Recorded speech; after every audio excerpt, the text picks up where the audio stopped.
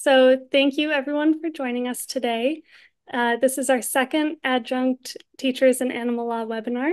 And so for those of you who don't know me, I am Hana Nabulsi. I am a 2L at George Washington Law School, and I will be the moderator for today's event. We are very excited to be continuing this webinar series with another star panel this evening. And before we get into the introductions of the panelists, I would just like to give a brief overview of this webinar series for those of you who may not be as familiar with this project. So the Animal Law program at GW Law School has established the Animal Legal Education Initiative, which strives to incorporate animal law as a standalone discipline within the legal academy. And this webinar series is intended to support those efforts by creating opportunities for adjunct professors across the country to connect and collaborate with each other. And we hope to also be able to provide you all with some academic resources and a support system that can help you all accomplish your goals within your institutions. So these webinars are truly intended to be conversational, and they're intended to be a place in which we can all network. So to that end, please feel free to send any questions or comments in the chat as we move along. Feel free to also unmute yourself at any point if you have any questions. We also encourage you all to turn on your video if you're able and if you're comfortable doing so, as it's always great to be able to put names to faces. And finally, I wanted to mention that if you missed our first webinar from last month, that recording of the event is now up on the GW website. So please feel free to view that if you're interested in hearing about the discussion we had on having, getting, and keeping an animal law course. Also, today's event is being recorded, so that will also be made available on the GW Law website. And so feel free to reference back to today's discussion if you want to kind of review it, or if you have anyone that you think might be interested in watching it, please feel free to share it as well. Also, I wanted to mention we have our third webinar scheduled for April 10th at 6 p.m. Eastern. And the topic of that webinar will be student empowerment and engagement. We will have some valuable student perspective to share during that webinar, so we hope that you all can attend. Now, moving on to today's webinar, we will be discussing what to do with your animal law course, and we have a wonderful panel today, so I'd like to turn it over to them to give a brief introduction. And I will just go down the way everyone appears on my screen, so why don't we start with Dean Hessler. Thanks, Hannah. And thanks to all of you for being here. And thanks to my fellow committee members for helping organize this. We're looking forward to a great conversation. I'm Kathy Hessler. I've been teaching in law school for over 30 years and teaching animal law for about 25 years. And so I've taught at a number of different schools. And I'm delighted to be here as part of this conversation. Thanks. Thank you so much. Professor Loigman? Thanks, Hannah. Thanks everyone for coming. I'm Josh Loigman. The important thing for purposes of this panel is I am an adjunct law professor with GW's Animal Law program. I teach a course on crimes against animals based largely on my experience as a prosecutor who focused on animal cruelty offenses in the Bronx, New York. Thank you so much. Professor Bobosky? Thank you so much. Hi, everybody. My name is Shelby Bobosky, and for purposes of tonight, I am considered an adjunct professor at the SMU College of Law. So in the fall, I teach animal law, and then in the spring, I teach wildlife law. I've been teaching for approximately 9 years, and the wildlife law class has really soared. We started it in 2018. And I went from barely 12 students to now I think I have close to 40. So excited to get some great information from these other professors and learn from everybody here and also share my experiences. Thank you so much. That's so inspirational. And last but not least, Professor Cary. Hey, everyone. Thanks, Hannah. I'm Rebecca Cary. I am currently serving as special counsel at the Humane Society of the United States. And I have also just recently begun teaching some animal law, both at George Washington University and George Mason University. Yeah, excited to be here. Thanks. Thank you so much, everyone, for the introductions. So I'd like to start our conversation tonight by addressing first the topic of pedagogy. And specifically, I'd like to discuss how students learn. So students often have different learning styles, verbal versus auditory versus visual. So my question is, what would you say that your teaching style is, and how have you been able to adjust your teaching style to make your teaching style more accessible to students with different learning styles?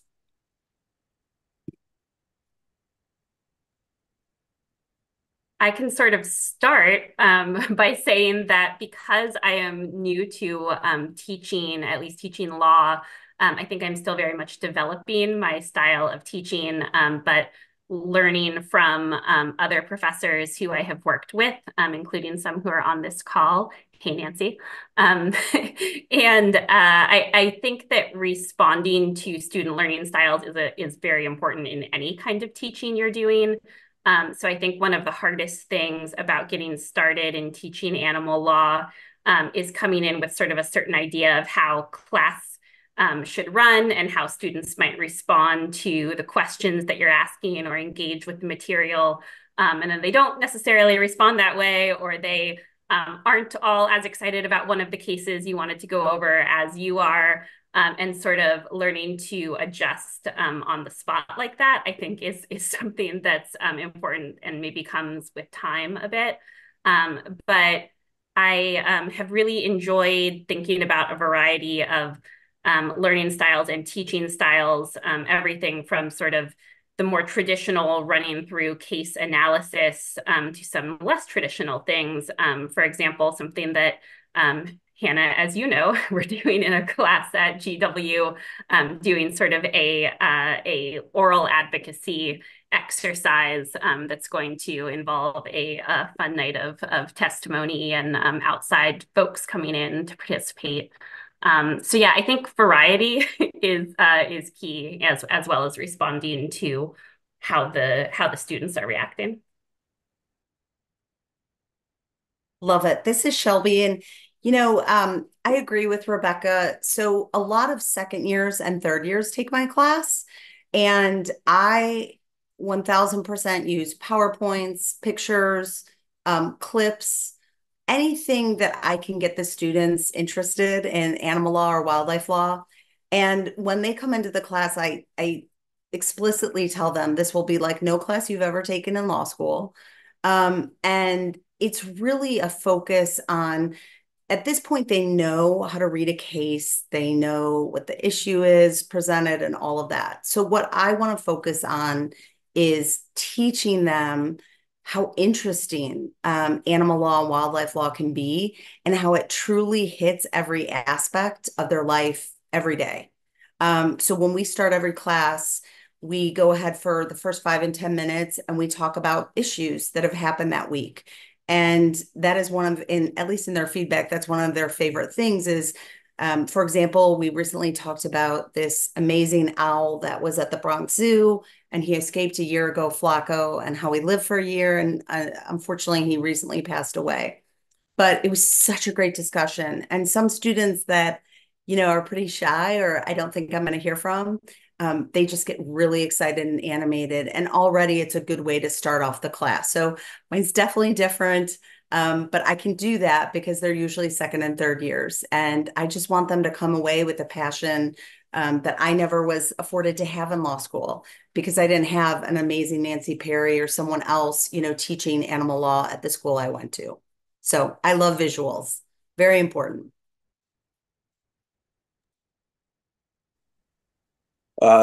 So I would echo a lot of what my co-panelists have said. The other thing I would add is, so my course is an experiential course. It's sort of an animal cruelty course mixed with a trial advocacy course. And trial work obviously involves a visual and auditory experience for whoever's participating, um, either passively or actively. And so a lot of that, I think, is inherently incorporated in the course. And the visual material can sometimes be things that would ultimately end up being transcribed. Like, I'm a big fan of using acronyms, which of course you're writing on the board so students can see them and then they can write them down to paper and commit them to memory and then actually use them in their experience of doing direct or cross-examination or a closing or whatever it is. So it's something to kind of jog your memory. Also incorporating other exercises that aren't necessarily part of the graded exercises. So the way we do it in my course is, and I see a question, which I'll get to in a moment. Yes, I can use example. I'll give an example of the acronym since this is related to what I said before I move on. Um, let's see. So there's a couple. So I do use I talk about my kids as much as probably anyone talk with kids talks about their kids. So I use my kids' names as acronyms for my students. Um, but I'll give so I could give that as an example, or I could give an example of we happened to hit the closing arguments lecture at Halloween time um, last fall.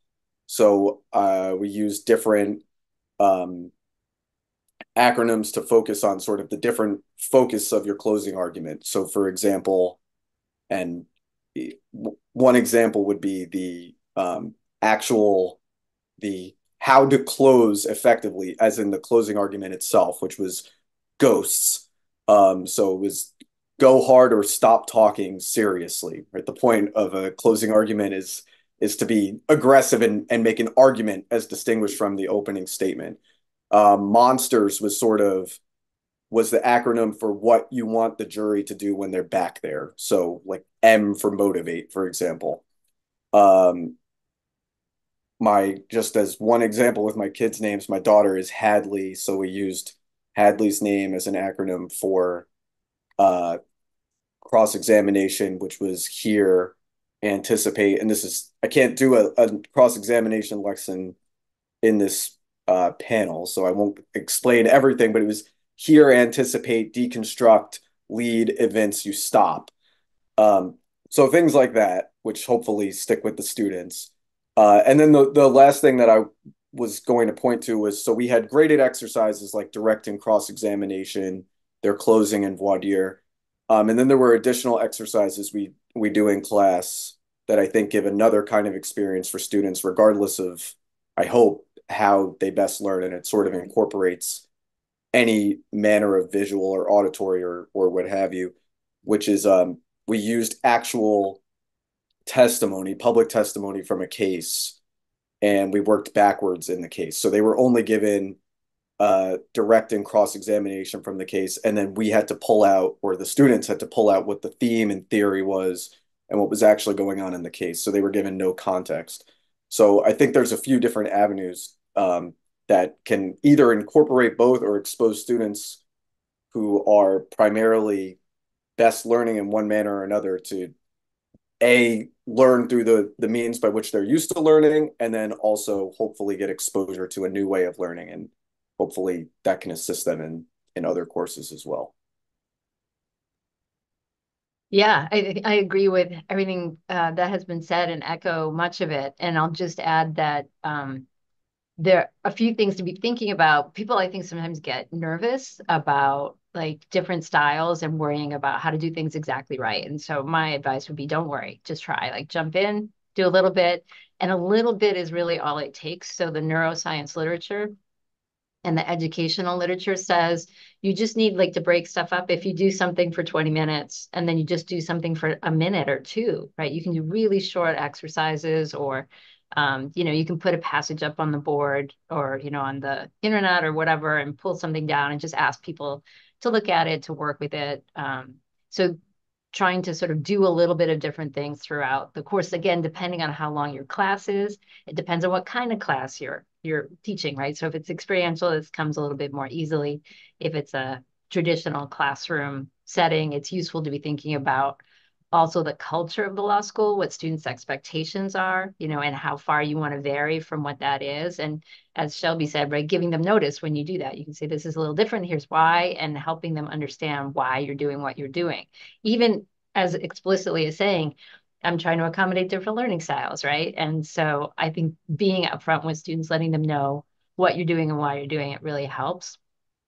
it's also important to know what your strengths are, what your sort of teaching style strengths are, and you can lean into that, right? And then just sprinkle some of this other stuff. You don't have to become a different person, right? I think the best teachers are the ones who teach from who they are, and that, and then you can acknowledge, right? There are some things I'm great at, and some things that I don't do as much, or I'm not as good at, or I don't have as much experience in. So, yeah, I think trying to think about what fits your class, what helps with your students, what works with the culture of the school, and what works with you, and then just trying stuff. And the other thing I'll say is that this group, the committee and this group, and we're trying to build this community.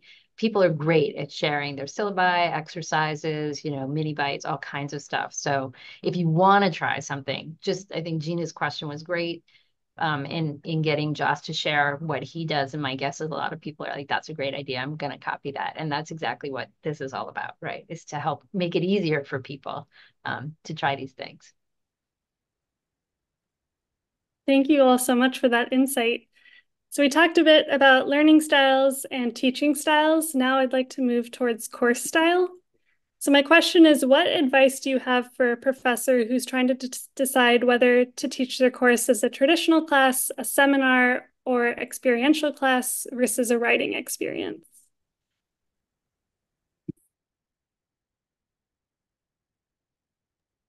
Well, I haven't taught a class that involves a standard test yet. I've only taught classes that involve writing exams at the end, having students write papers. And so far, it seems that that's been a really good way to get students engaged in the material that we're teaching, allowing people to sort of follow what part of the course speaks to their passions and interests, which I think is also perhaps a good way to get folks thinking about the possibility, at least, of incorporating animal law down the line in whatever practice they do, whether or not they go into animal law full time or not.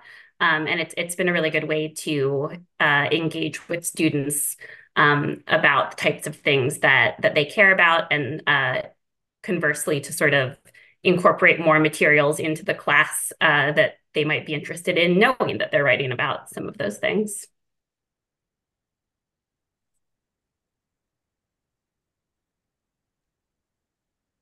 I can jump in and say one of the places to start in thinking about what style of course you want to teach is what you're good at, right? So if you want to do a traditional class because that's how you like learning, that's how you like engaging, that's a really great place to start.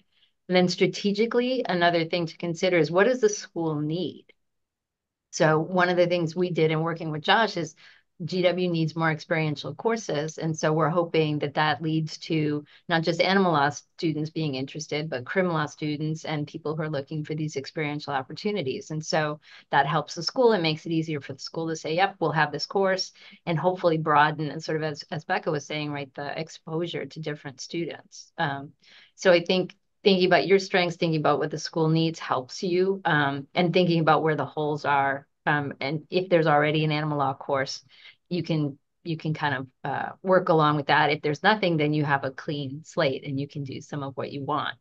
And sort of in response to Jason's question about how do you break up the time in one of these courses in a long class period, there's lots of ways, right? You can do a quick animal in the news moment. You can pre-assign students to do that, or to do something else, like ask a question about one of the cases or one of the statutes or something, and say, you or your team, right, is going to have a few minutes to talk about this.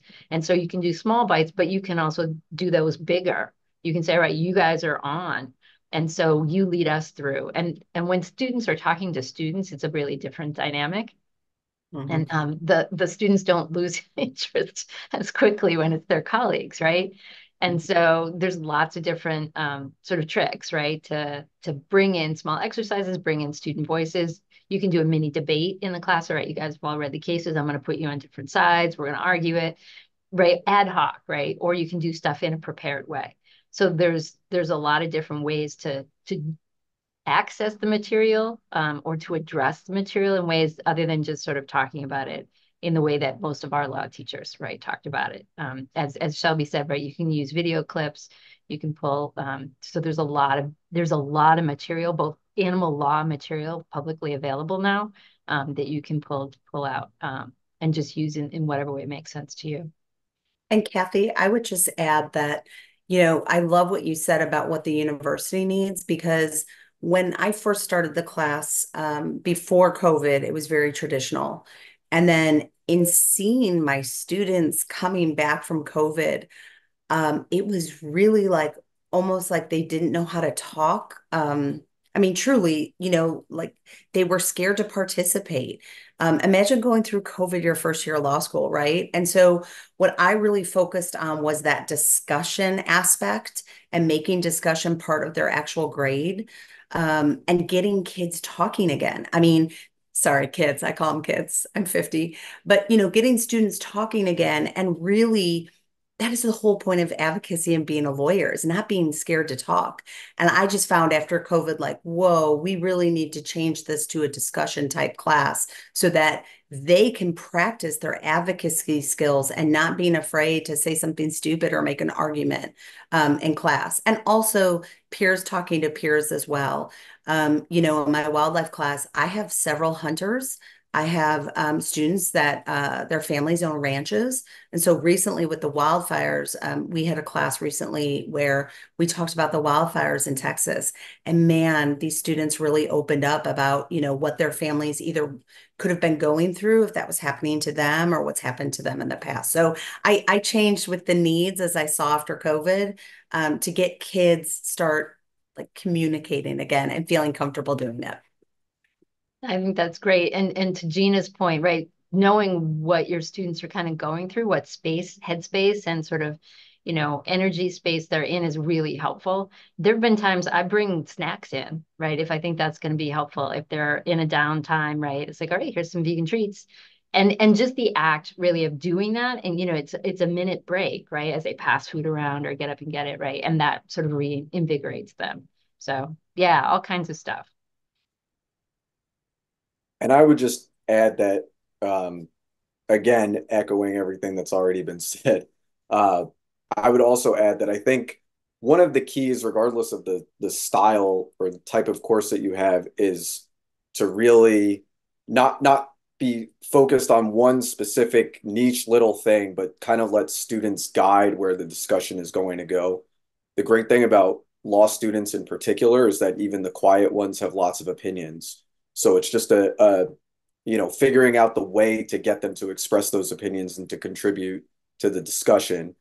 And that's, I've found that that's often best done by just sort of leading the discussion initially, seeing where that goes, and then kind of asking what do other students think about that. And if you have to, asking a particular student what they think about that, and then seeing where that takes the discussion as well.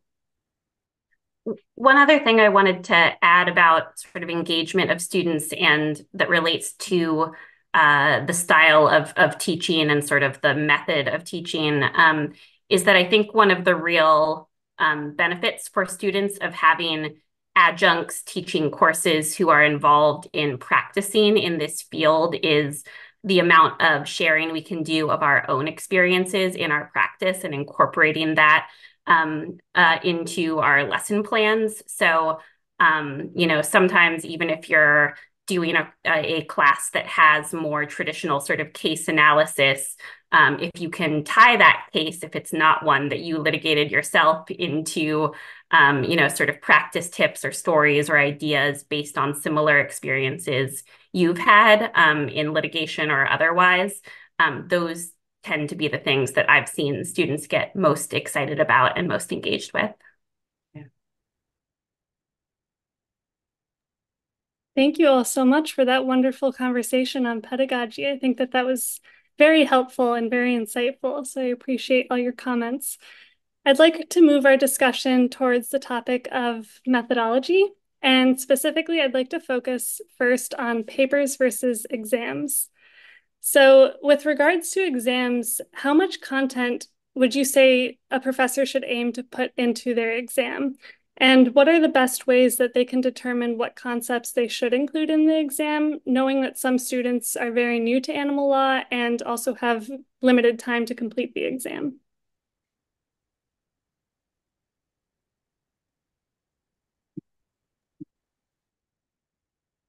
there's no way I'm going to echo everyone here because I don't do papers or exams.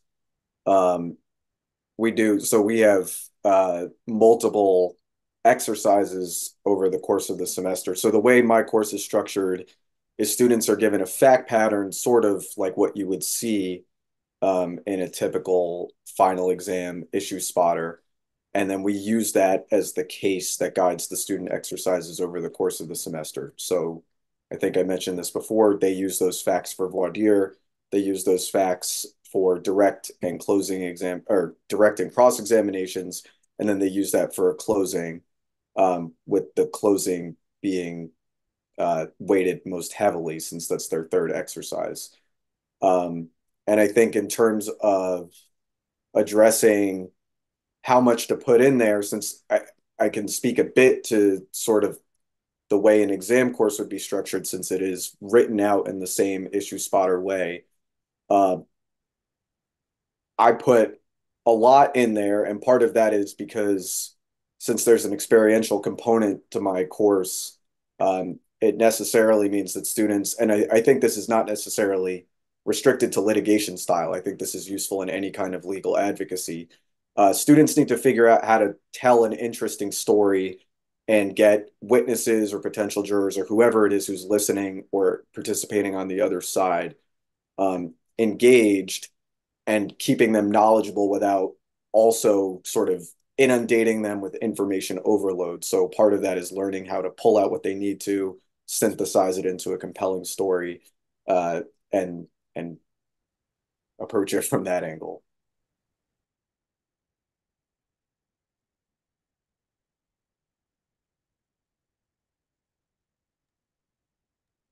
I can add really quickly that one of the things in answering this question that's helpful is going back to what your teaching goals are.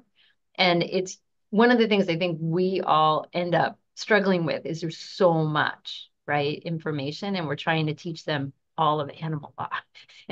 And you can't, right? And so if you kind of go back to what your goals are at the beginning, so you're going to have some meta goals, right? Maybe it's so in Josh's class talking about these advocacy skills, right? These are important, and they're transferable, and talking to students about that, right? And then you're going to have some sort of medium goals, like I want people to understand the intersectionality of animal law. I want them to understand, right, that they need to be able to issue spot in the work that they're going to do. And then you may have some micro goals, like I really want them to understand the challenges of standing. I may, whatever it is. And so then you can try to frame your assessment, your sort of feedback, right? Whether that's on an exam or a paper, around those goals, right? Giving students the opportunity. It's really, I think it's still hard for me. I've been doing this ages, and it's really hard for me to let go of information, right? Let go of great animal stories in the news or these cases. We just can't cover all these cases. And so there's also times you can say, like, I'm going to have you guys read all this, but we're going to focus on a few things, right? And then you can highlight those kinds of things in the exam. And again, I think the more we can tell students what we're doing in the class and how to be prepared for whatever assessment tool that is, like I'm gonna, this is something that's really important and it may show up on the exam, right? Those kind of cues I think are really helpful for students. Thank you. So then I'll ask on the flip side, with regards to papers, what parameters do you think you should set for the paper in terms of length, topic, and type? So research paper versus a memorandum versus a brief. I'm happy to go. I was going to try an exam one year and it was like, wow, I just couldn't, I couldn't figure it out and what questions to ask and everything. So I've always done papers in both classes. I definitely think you need to give them parameters.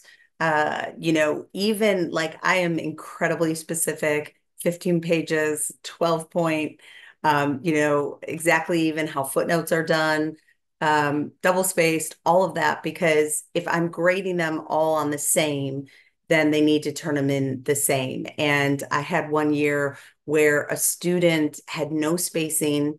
It was pretty much a 40-page paper, but she got it into 15 pages. And I realized, like, wow, I really need to set this out better, So I think going with that, I have 10 minutes where I go over in depth what I'm looking for in the paper, introduction, summary, argument, and then conclusion. And I really love working with the students to get a topic that they're passionate about. And so I'm not strict. If a student goes down one lane and is like, I'm not finding anything here, I say, let's work together and find you another topic. And I mean, I had a student I recently saw in the liquor store, and she told me she remembered the topic she wrote on. It was 5 years ago. And she said she's actually used it in her practice. So, the point is to get the students passionate about what they're writing, again, making it that different course, so they take it with them through the rest of their lives. But yes, parameters are incredibly important. If you don't put them down, you don't know what you're going to get. It can also be really helpful to students if, after giving those clear parameters, you let them know that you're open to looking at outlines of their papers, even building in some time in class for reviewing those outlines. I know some folks even will look at draft papers. You want to be consistent among what you're offering to all of your students, but that can reduce the amount of surprises on the after they've turned in the final papers, though not always. And sometimes there are templates from your school about what's required for what's average, right? For a brief or for a paper or for depending on what the assignment is. And so that's also a nice place to start because it helps you feel like you're in the ballpark that you need to be, and that students are not only being treated consistently, as Becca said, within the class, but across classes, right? Because you definitely don't want to be in the situation where you've got a 25-page paper and other people have a 15-page paper and they won't take the class after a while, right? So I think that's helpful. For really big papers, I have found students have so many competing interests and it's just really challenging. So a lot of students wait till the end, right? And so I actually require a title, an abstract, then an outline. And then, if it's really big, then we'll do a draft and then a final so that they can get some feedback. And I talked to them about this is how lawyers have to work, right? You can't let everything go to so I'm trying to make that a learning opportunity as well. But I don't do that for smaller ones. And there's also for smaller writing up papers in an experiential setting. So I did this in clinic. There's a chance for peer feedback. And again, you'd have to let students know in advance and that sort of thing. So there's, I think, a lot of room for creativity, but there are helpful guidelines. And it is, at first I thought I was going to have the opposite problem that Shelby, talked about, which is students are, struggling to get to the page limit. And then you find out, yeah, they want to put a lot more in. So I have a window, right? It's a page limit between say 22 and 25 pages, right? And then with all the font and that sort of stuff, so that we really are going to be comparing mostly apples to apples. Yeah. And the nice thing is there's legal writing faculty at all of the law schools. There's often writing institutes that you can share with your students that they can get help for their writing within the guidelines of the honor code.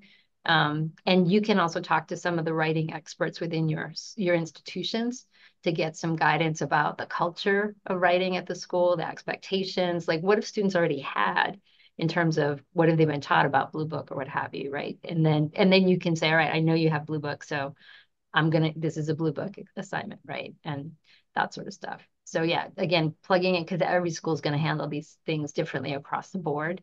And it's helpful to kind of fit into whatever the prevailing culture is. Thank you so much. I'd like to pivot now towards, I think, a question that many law students have, which is grading. So what factors do you think should be considered in grading? Should the grade be solely based on the evaluation, so the skills practice or the exam or paper, or should class participation or other factors be considered as well? And if so, how heavily?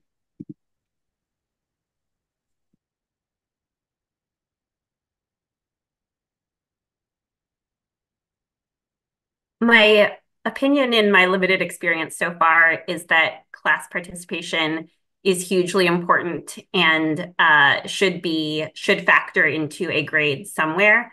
I know that I know professors who have had it as, a specific numeric component of the grade. Other classes, can bump you up or down half a grade based on your participation, but the main focus of the grade is the paper.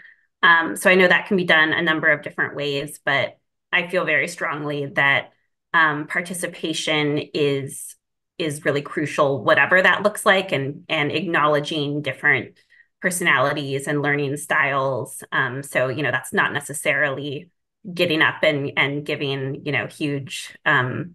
uh, uh, huge lectures during the class, but participating in other ways too, comments and of all varieties. Yeah, I have 30% of my class participation, and that includes a couple of mini assignments, and then the paper is 70%. But for me, class participation is so important. I would hate to just put it onto a paper, because this is where you really see the students. Number one, they're practicing their advocacy in a relaxed setting. And they're also really experiencing such different perspectives. I have vegan environmentalist students in my class, and I have hunters. And so learning how to communicate and effectively advocate for your side is all part of the experience. And so for me, I think class participation, and it keeps the class so much fun, because again, it's just a very non-traditional course for me, and I want them to really have that good experience. So class participation is incredibly important, and I think they come away from it better students. Yeah, I agree. I think participation is really important. And again, it's teaching them the skills that lawyers need, right? And so trying to help them understand that we're trying to create a safe space for them to talk. So there are different barriers for students talking. So some are just shy, and sometimes the participation grade counts. That helps. Sometimes it doesn't, and some people are painfully shy, or they're worried about how they're going to be judged. And sort of Shelby's example, right? The vegan might not want the hunter to hear what they're going to say, or vice versa. And so trying to figure out ways to have them speak and then and model, right? Good and appropriate sort of reactions. So sometimes I have students debate something and take the opposite side. I put them on the opposite side of what people might assume that they would be on. And it really, it opens their minds, and it helps them understand how it feels, to be in these awkward situations and to want to be treated respectfully.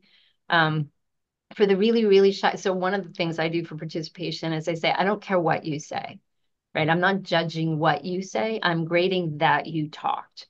So all you have to do is say something in the class, and you get the points for the class, to try to make it easier for the shy students.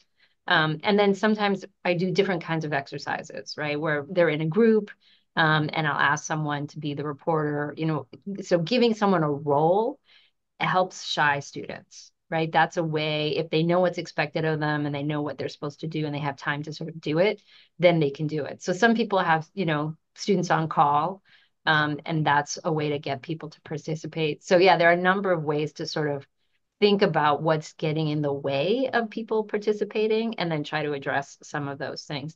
And there are always still going to be people who talk more and people who talk less. And so sometimes I'll just call on people if it doesn't feel heavy-handed. I'll say, there are some folks we haven't heard from, and so I'd like to hear some other perspectives. And so I'm just gonna, and that sort of, put people on notice. So I'm going to start calling on folks just so we can hear other voices, right? So they know why I'm doing it, so they're not being punished. But it gives them a chance. And again, like Josh said, people have things on their mind, they're thinking, and they have things to contribute. It's just trying to make a pathway to make it easier for them to do that contribution. Kathy, really quick, one thing that's fascinating to me is when I was in law school, we did not have, we took handwritten notes of lectures. And so now, when I see someone in their computer just typing the whole time, I tell them the first day of class, I say, you do not need to be typing. This is, I want to see your eyes. I want to see that you're participating. And so it really does make them pay attention, at least the way I teach it. Because, it just fascinates me how sometimes you can't even see their face because they're just typing. You can hear them typing. But again, it keeps them engaged. Yeah, there are definitely times I say, we're going to have a conversation now, we're shifting. So I'm not lecturing, like, so you can actually close your computers and we're going to talk. Right. And then it's like, okay, now we're going to go back to some case analysis. So you can open your computers again. But yeah, I think, again, letting them know what you're asking of them, why, and how to help them get there. Students really actually want to do what you're asking them to do because you're the teacher, right? So they tend to want to accommodate that. And the more that you can be clear about those goals and why, I think the easier it is for them to help.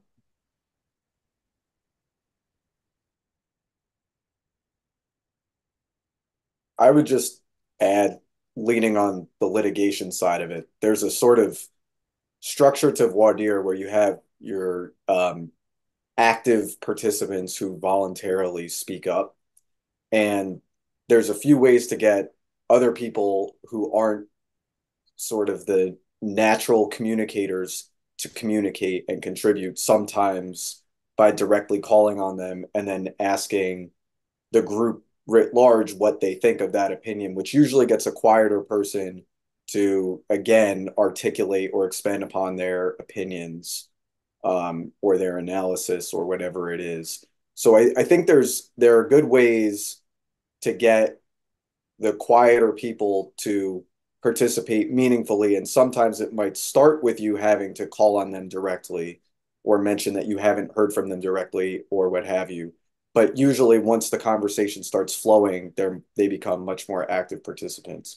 Regarding the grading of participation in particular, I think it's a little different based on the structure of the course that I use, since mine kind of relies almost entirely on communication of that nature, where they have to sort of speak back and forth with each other, and they're doing exercises where they have to participate. But I think you have to incorporate it in some way, at minimum, saying this will bump your grade one direction or the other, if you're an outlier, because I agree, no matter what kind of course you teach, communication is critical and the class participation is critical.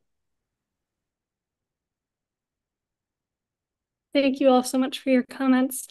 I'd like to segue now towards a conversation of incorporating experiential components into a non-experiential course. So it sounds obviously like participation is very important, and it can be difficult to get some students to participate in classes. So I want to know your thoughts around incorporating those experiential components, possibly things such as visiting a zoo or a sanctuary, so students can help conceptualize the type of work that they might be doing once they graduate and are in the working world. And if you think that that could help increase participation as they get out of the classroom and kind of into the real world.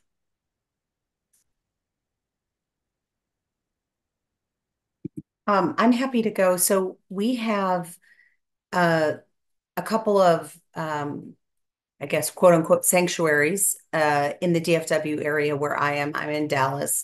And then we also have the amazing Black Beauty Ranch, which is part of, it's an HSUS sanctuary. It's about 2 hours away. So I have tried very hard with our university to get a field trip and allow it for one of the classes. Because especially when we talk about private ownership of exotics, Big Cat Public Safety Act, Texas has its fair share of these animals, and university has never allowed me to do it because of liability. But during COVID, I was, getting a little bit into guest speakers. I was able to get a ton of different types of, hey, can we just zoom into your sanctuary? Can you tell us, can you show us some of your jaguars, your tigers, and so forth? And so we have some great recordings that are in my bank that I'm able to use. So I've also tasked them with it for extra credit, because as we all know, so many of our students now do moot court competitions or they have interviews, and they're going to inevitably miss a class.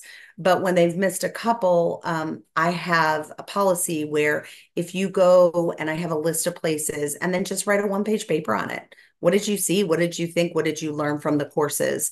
So although we can't go as a class, and I'm still working on that with them, I definitely tell them to do it either as extra credit or they Zoom in.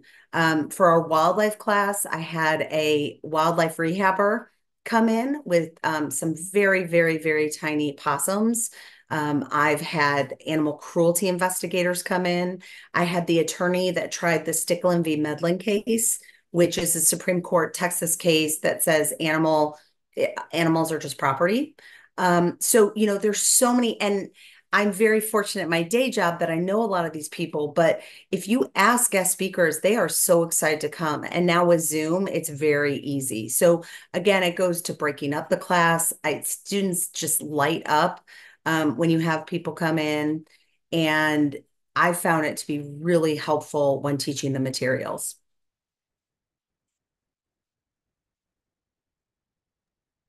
Yeah, I'll just plus one the guest teachers. That's something that I feel like Nancy has done a really good job of in our class, coordinating some people with different types of experiences to share with students, and they seem really excited about that. So doing in-class activities that sort of shake things up and are a little different than just the traditional case analysis can be sort of a way to include some experiential components to the class, I guess, without necessarily having to visit a sanctuary or other establishment.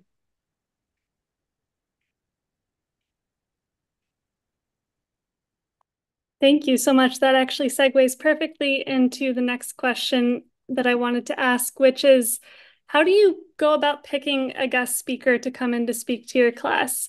And also, should you tend to monitor for political content? And also, if there are any resources or people with which to connect if you need help finding a guest speaker?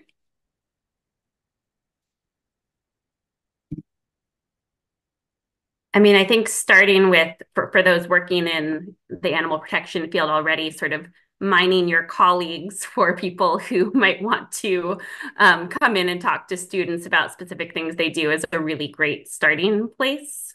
Drawing on resources like these, sort of like-minded folks that you know from your practice, and keeping in mind that people could come via Zoom in this day and age and not necessarily in person. That worked well for us at the beginning of this semester. So that's just a starting point. In terms of political content, I'll just say I always give a warning before they speak, and I just try to tell people, listen, especially, for example, in the Stickland v. Medlin case, I mean, the plaintiff's attorney, now he calls himself a so-called communist, but, I try to explain to them that, this is their point of view. And so obviously they're going to be biased to a certain extent. We had a great debate on fair chase hunting versus canned hunting in Texas. We have so many canned hunts. And so, giving that kind of disclaimer ahead of time is just always helpful. And I would just say this too, in terms of content. I'm sure Josh might or might not have this, but when you have animal cruelty issues, I always try to issue some kind of warning ahead of time as well, if there's going to be some graphic content or things that we're going to be talking about. But I let them talk. And I just tell people ahead of time, just fair warning that, that this is their view. And it also goes to their experience, right? And I think that's so important. I wouldn't want to muzzle that. Me, on the other hand, being the professor, I've got to be a little more tame. But I think for them, as long as you give them a warning, I don't see that being a problem.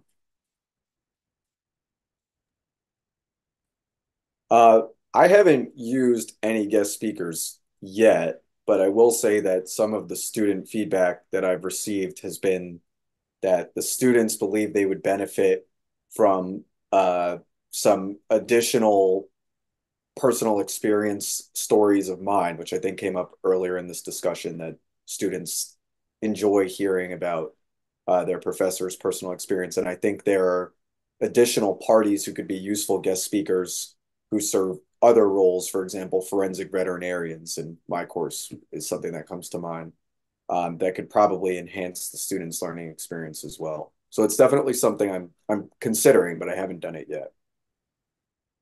Yeah, I think guest speakers can do so many things. So as Nancy suggested, right, it helps networking. It can bring in components to the class that you aren't as experienced in, right? Bring in a new perspective. But it also is real. I mean, I've been teaching a really long time, and I can't tell you how many times I've said something in class, and then a guest speaker had said something, and the students are like, "Wow!" And they just hear it differently when you bring in an expert, right? Even if it's sort of supporting what you've already been trying to say. It's just a different, it truly is like a slice of experience, and students react to it differently. They hear it differently and can absorb the information differently. So I think it's always valuable. And I think it's appropriate to bring in people with different, varying kinds of perspectives, which is helpful. And I think, yeah, we can give sort of warnings. It's useful to know at each school, and schools are evolving these policies now, right? Are you at a public institution, a private institution? Do you have First Amendment because you're in a public school, or do you not? And then what is the policy? And certainly post Gaza and, people getting fired from their jobs, this is something to take seriously. But I think it's relatively easy to say, I'm not advocating a political perspective. I'm not teaching you what to think. I'm teaching you how to think, right? And so I want to expose you to a whole bunch of things, and we have to learn how to disagree respectfully, those kinds of things. I will say there are a few people who I know who I wouldn't invite as guest speakers, right? Because it just wouldn't be appropriate in a number of different ways, right? Doing great work, but in the ways in which they might engage with students, it wouldn't be so helpful, right? And so, and just thinking about guest speakers as sort of a slice of experience. And I'll say to Shelby's point, it's challenging to get field authorization for field trips. And so at one of the schools we were at, we said it's not required. We're setting it up. We're going to pay for the tickets, and we'll meet you there on Saturday, right?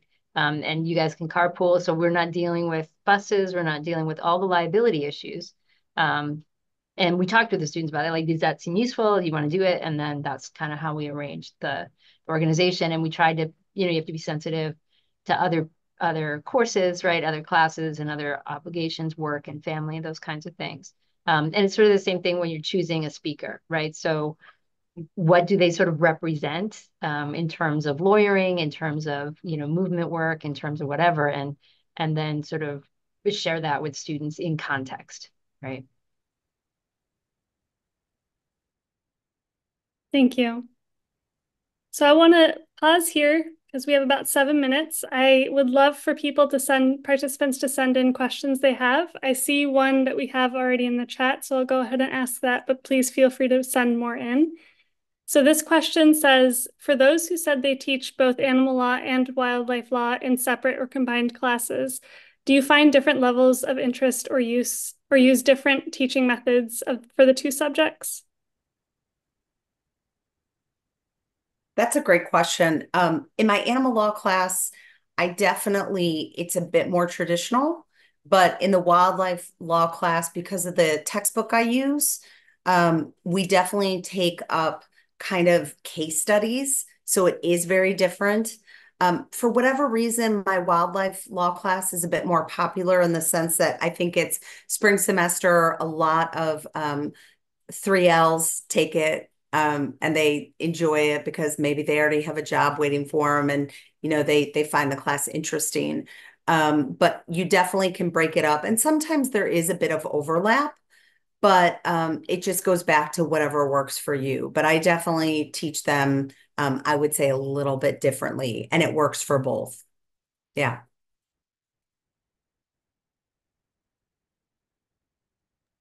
And I'll just echo that. So I've taught clinic, I've taught exam classes, I've taught paper classes, I've taught a reading group, I've taught pretty much all the different options you have in a law school.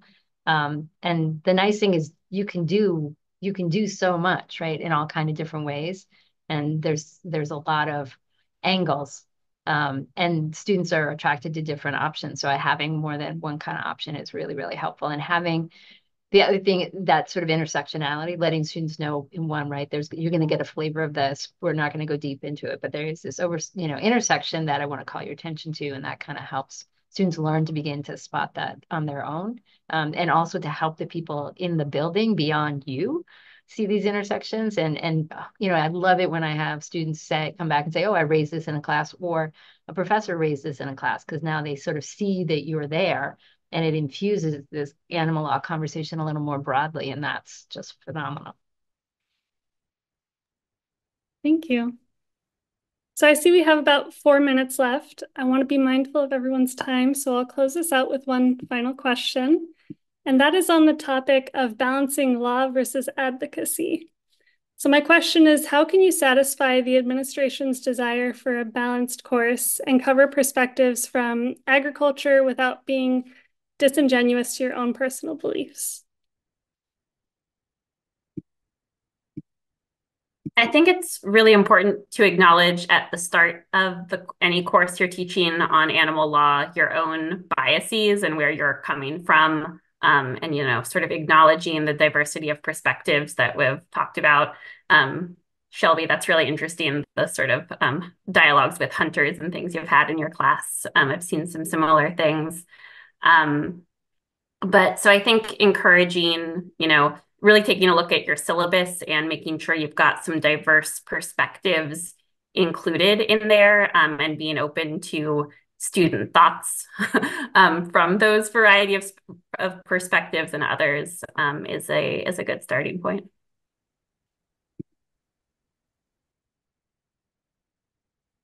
For me, this is the hardest because my day job, I'm an advocate. I'm the executive director of the Texas Humane Legislation Network. So I definitely leave that at the door.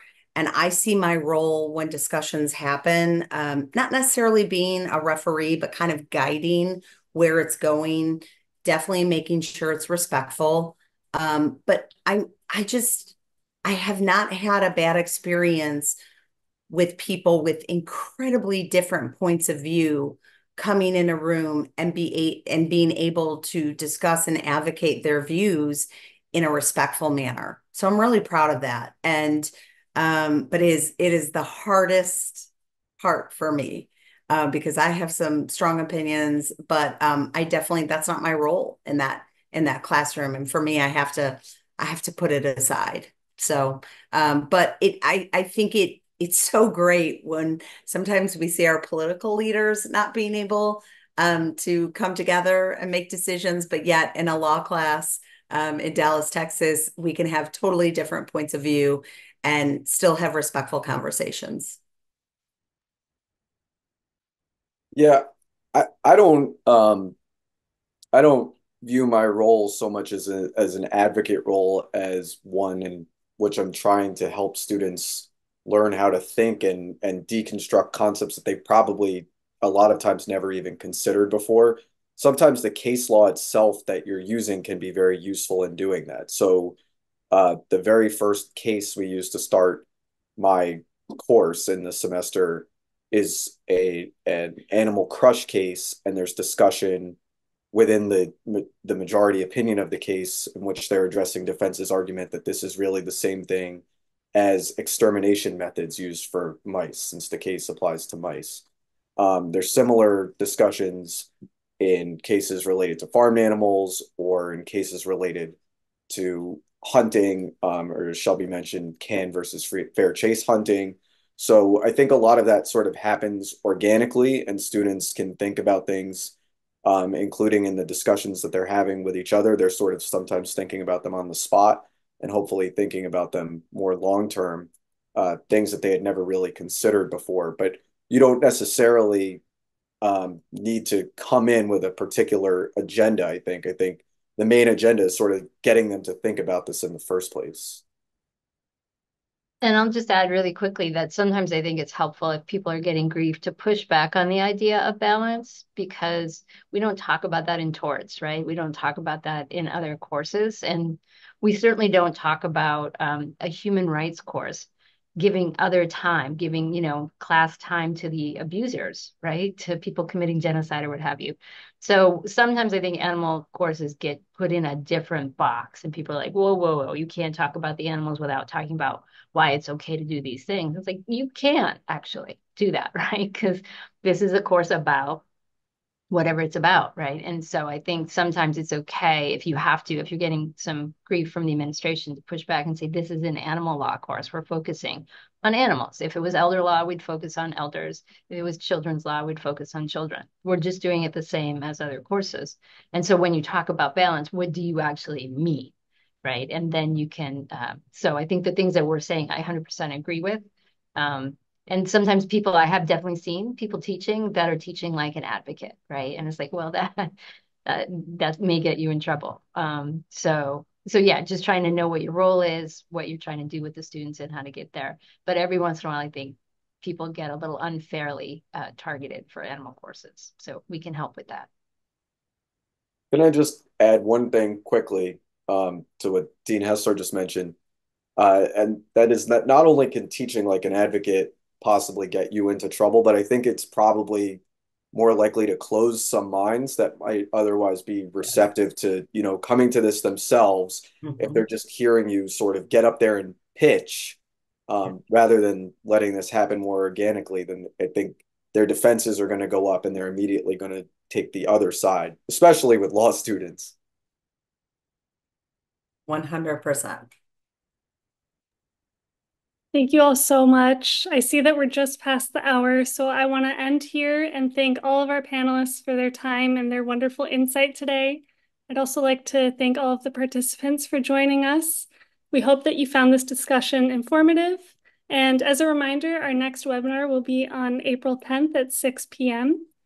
We certainly hope that you can come join us, and there will be more information that we'll send out regarding that as we get closer to the event. Also, please feel free if anyone is interested in becoming a panelist for a future webinar, please feel free to let myself or Dean Hessler know.